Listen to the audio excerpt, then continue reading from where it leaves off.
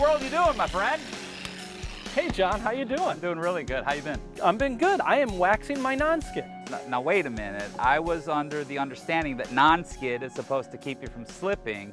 If you wax it, wouldn't it make it slippery? Well, actually that's a misconception. When the boat comes out of the mold, they wax the mold to get the boat to come out. And so there's already wax on it to protect the boat. And the engineering of the non-skid is what actually keeps you from slipping. Well, who we have back on the program is my very dear friend, Barry Bierhoff, and Barry is the president of Shurhold Industries.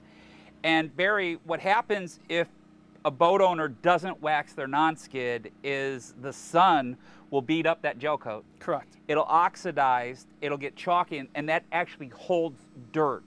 And so you're telling people to wax their non-skid, but you're not using a traditional pad like this right here. Correct. What are you using instead? Okay, well if you use a traditional pad, the non-skid's so abrasive, as you can see, it tore that pad up. Check this pad out, guys.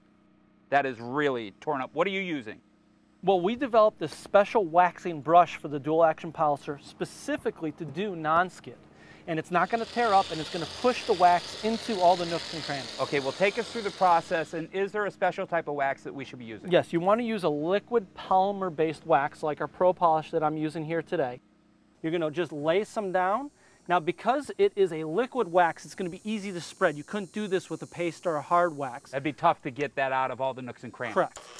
You kick the machine on, nice slow speed like a 2 or a 1, and you're going to do the same exact pattern you would with a buffing pad, but with this brush, it's going to get into all of the nooks and crannies. Are there any other steps?